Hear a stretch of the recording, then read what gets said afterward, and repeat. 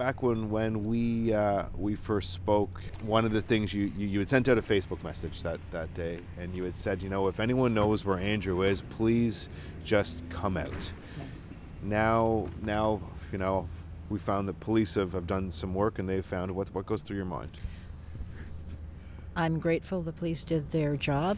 They found the man, and how they got him, I have no idea. We're not privy to any information, as it may jeopardize the case.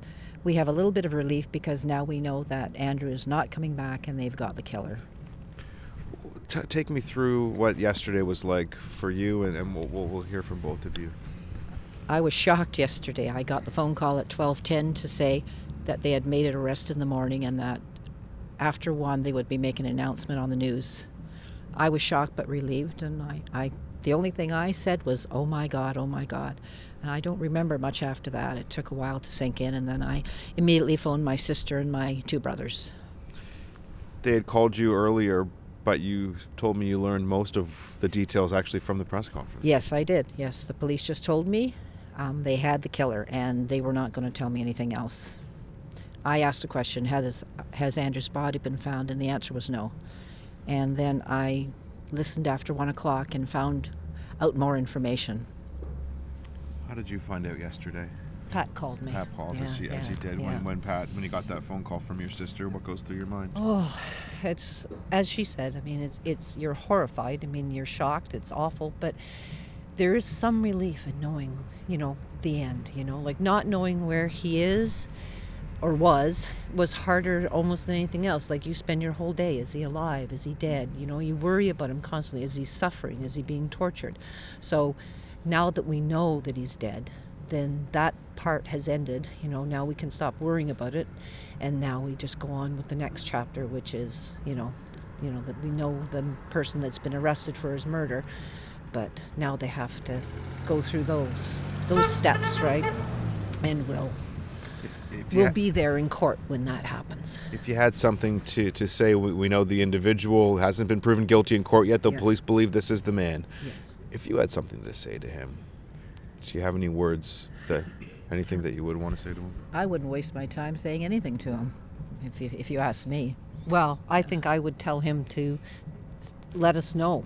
Like, if let us know where everyone is. If there's more than one person, which they suspect more, tell us. Let us have Andrew back. We want him back, his remains.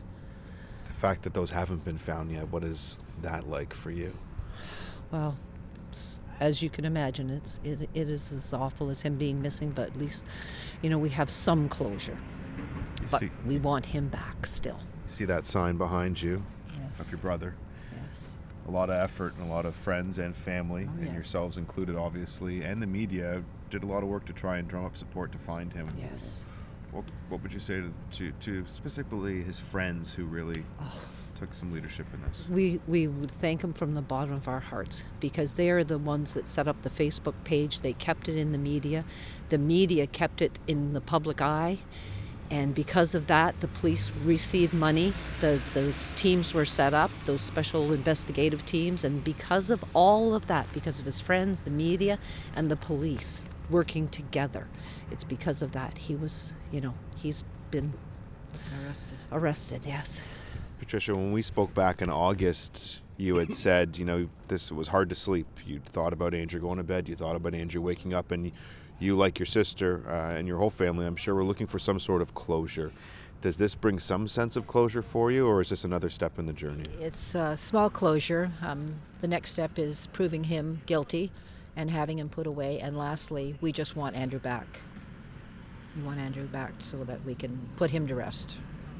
You two and Andrew shared a special relationship when he was a little guy. Patricia, you remember telling me a little bit about taking on a bit of a mother team role with Andrew. Share a little bit about, if you could, your relationship with him. I was 14, Pat was 15 when he was born, and he really, when Mom brought him home from the hospital, it was like she just brought this live doll and handed him to us, and it was like... We took him everywhere. Yeah. Once he got to be about 3, Yeah. 4, and Yeah. we wouldn't allow her to get his hair cut. Yeah. We dressed him in what we wanted him in, which was tie-dye T-shirts and bell-bottoms, because it was the hippie era. He had long blonde hair, beautiful. He was a beautiful boy. And, you know, we took him everywhere with us, concerts, movies, wherever we went, we dragged him Downtown along Toronto, with us. conservation areas. Yeah. And I think my mom was quite happy that we took him. Yeah, he was the last child. He was number 6, so she was ready to sit back and relax. So we took on the role. So he is special to us. He's like our firstborn, is really what Andrew is like. Yes, that's true.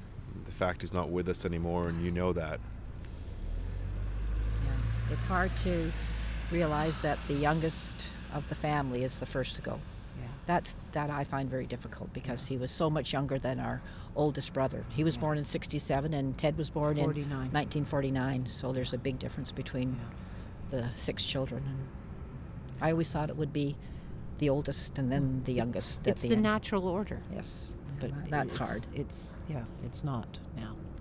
That's a tough one to swallow. Yes, it is. If you had anything to say to Andrew, We love you. That's all. I just hope he's at peace. Yeah.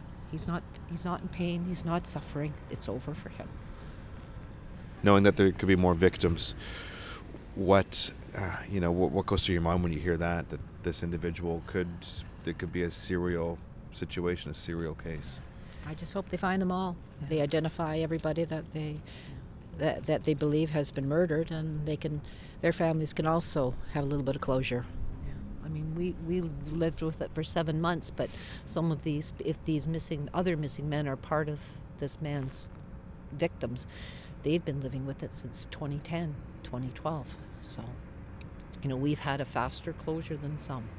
So, and Andrew was the catalyst for the whole thing, because it was because of his friends and the media and the police that this man has finally been caught. This man, we know that Andrew didn't always keep in touch so much with the family as he had in the past. Had you ever heard about Bruce and this individual? Never. He was private about that part of his life. We did not know who his most of the people that he had relationships with. We did not know them. Yeah. He kept his life separate. He had his family life, in Pickering, and then he had his town life, his life here in Toronto, and he didn't really want us to meet each other, shall we say. In closing, if you had something to share with our viewers, with the public about Andrew, how would you want Andrew to be remembered? Wonderful, kind, loving. Brother and friend. Yeah. A good person. Yes. He probably did nothing wrong in his life ever. Yeah. That's how I remember him. Generous.